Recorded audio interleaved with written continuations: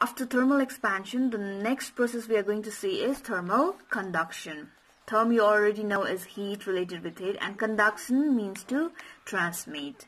So the definition would be thermal conduction. It's a process of transfer of heat through a substance without any motion of the substance. To understand it better, let's take a gas burner and a metal rod. You hold one end of the metal rod in the flame and another by your hand. What happens is, at first you begin to feel the warmth. Then after some time it becomes so hot that you cannot hold it anymore. What is happening here is, the heat from the burner is being transmitted through this rod and reaches our hand. That's why you feel the hotness. Here the metal rods will have different molecules, layer of molecules. So the heat from the burner gets transmitted to the first layer of the molecules. This first layer transmits to the next, then the next one to the next, and finally it reaches our hand. So you could see out here, there is only transfer of heat through the rod, whereas the molecules out here are not moving. So one point to remember is, in the process of conduction, there is no motion of the matter. There's no motion of the matter. The particles of the substance, the particles of the rod out here, the substance, the rod does not move. Only there is transfer of heat. And heat always flows from a region of higher temperature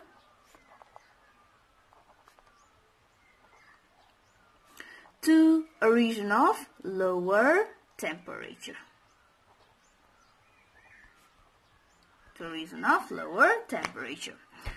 Now let's take another instance. Suppose you have a pan of hot milk. This is hot milk. Very hot milk. Now if you stir this hot milk with the metal spoon, what you observe is, you can quickly feel the hotness. It quickly becomes hot. Whereas if you do the same with a wooden spoon, this is wooden spoon, you can keep on stirring the hot milk for a long time without feeling any kind of hotness. So what we are understanding here is, different substances will have different ability to conduct heat. Here you can see metal spoon, it conducts heat quickly, and the other one wooden does not. So substances conduct heat with different ease. So we have got two types of conductors here. Good conductors of heat, example would be this metal spoon. So definition is, substances which conduct heat easily through them are called good conductors. Example, silver, aluminum, and all other metals. You have studied in the lower classes, metals are usually very good conductors of heat and electricity. And out of the metals, silver is the best conductor. Bad conductors of heat, substances which do not conduct heat or conducts poorly are called bad conductors of heat. Example would be that wooden spoon. And substances which do not conduct heat, they are also called insulators. Another example of bad conductor of heat is glass. Suppose if you do this experiment, the same experiment, taking a glass rod, what you see it, you can keep holding the glass rod for a very long time without feeling any kind of hotness there. Meaning, glass is a bad conductor of heat. So in conclusion, we see that different substances conduct heat at different degree. They have different abilities for conduction of heat through them. So to compare this property of substances, which we have got a term called thermal conductivity. The term is thermal conductivity. For this one, let's take a rectangular slab.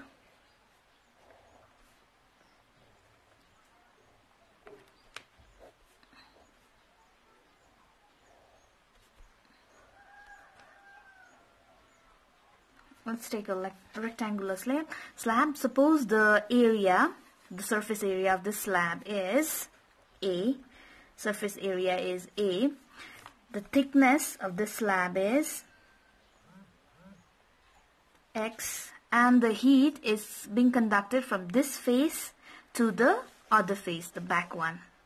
And the temperature difference, okay, there should be temperature difference. So out here the temperature, let it be θ1, and the temperature at the back is θ2. And you know that heat flows from a region of higher temperature to a region of lower temperature. So θ1 obviously has to be higher.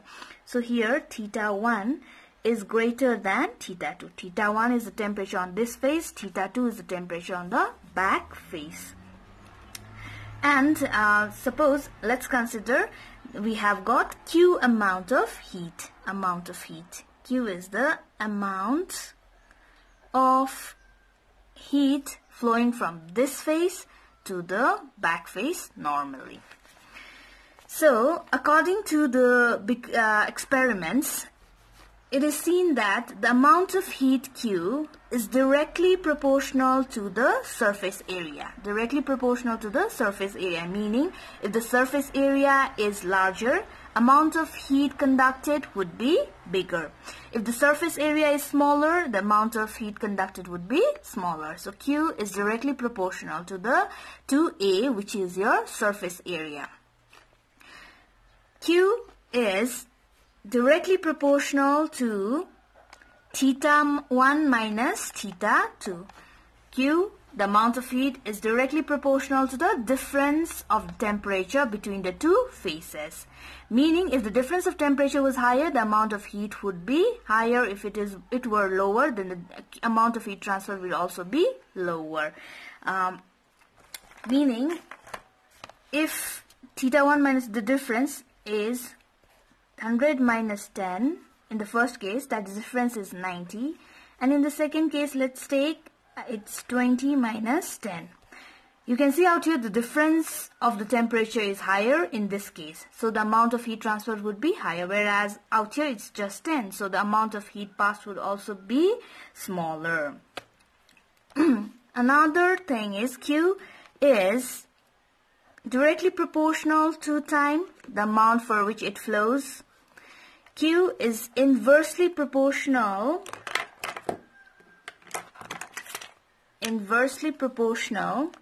to the thickness. X is the thickness. More the thickness, less is the amount of heat passed. Less is the thickness, more is the amount of heat passed. This is found out experimentally. Now we're going to combine all of these. Combining, we have Q, A, it's directly proportional, so it will be in the numerator. θ1 minus θ2, this is the difference of temperature, and T is the time for which the heat flows, and the thickness is inversely proportional. So we got amount of heat directly proportional to A, θ1 minus θ2, T inversely proportional to the thickness. In order to remove this proportionality sign and replace it with the equals to sign, we have to insert a constant. So to remove this, we put the equals to sign and insert a constant. The constant we are inserting is K. So we got θ1 minus θ2 to T divided by your X. The constant that we have inserted out here is the thermal conductivity, or also known as coefficient of thermal conductivity, where right out here K is a constant called coefficient EFFECIENT of thermal conductivity, or simply it's known as thermal conductivity.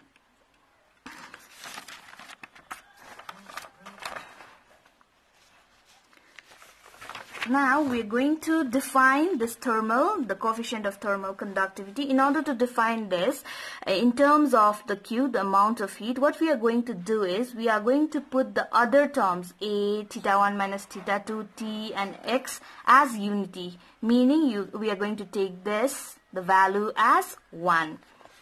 So taking, what are the other terms? A, surface area equals to 1.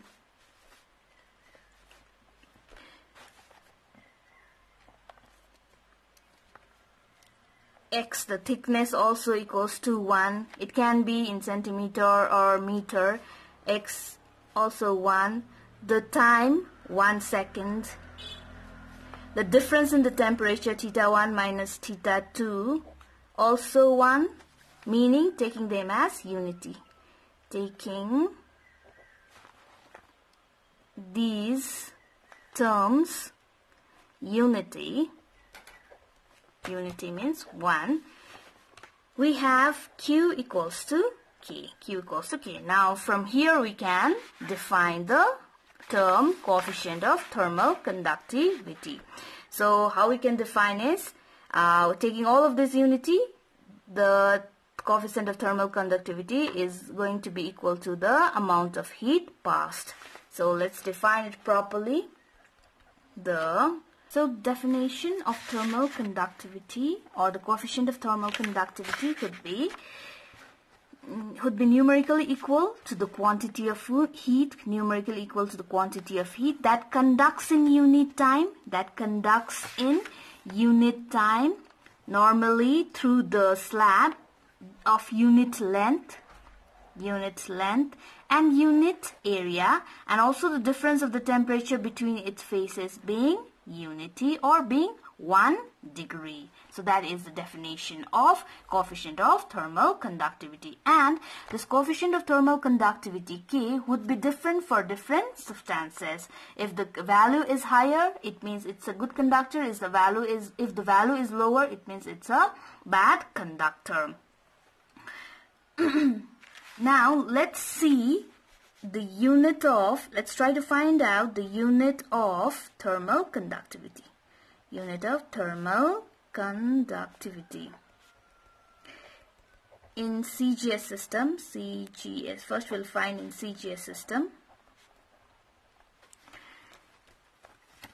If you arrange this, you're gonna get, we had Q equals to K, A theta 1 minus theta 2 by T divided by your X. If you arrange it properly, K equals to Q, then this goes in the denominator, this stays in the numerator, X divided by A theta 1 minus theta 2 T.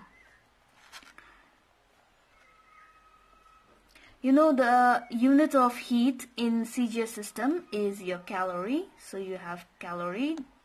Then X is the thickness, so in CGS system it would be in centimeter. Area, it would be in centimeter square. Theta 1 minus theta 2 is the temperature, so temperature you can write either in your Kelvin or your Celsius degree. So I'll write degree Celsius out here. Then time, second, or you can just write S. So when 2 goes up, we'll get calorie centimeter inverse, centimeter, this one. Then this goes up, becomes Celsius degree inverse, then second inverse. So this is the unit of thermal conductivity in your CGS system. Calorie, centimeter inverse, degrees centigrade inverse, second inverse. In SI system,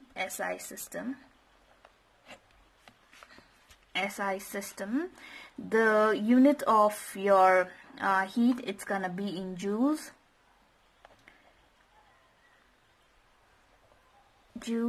Then the centimeter will be meter inverse. Your degree Celsius inverse, second inverse. You can just write J, meter inverse, second inverse, I'm writing it out here, and suppose if I want to write for Kelvin, it's gonna be Kelvin inverse. So this is the unit in SI system. Now let's have a look at these two tables. You can see out here the values of the thermal conductivities given, and the materials out here are metals and out here non-metal. If you see the values, the metals usually have very high value of thermal conductivity, meaning they are very good conductors, and the non-metals out here will have very less value of thermal conductivity, meaning they are bad conductors. And out here given is for the gases. Gases are also very poor conductors of heat. Next term is thermal resistivity. Now next term is thermal resistivity. So I'll just write it out here. Thermal resistivity. Thermal resistivity is nothing but just the resistance offered by the material to the flow of heat, and it's the reciprocal of your thermal conductivity.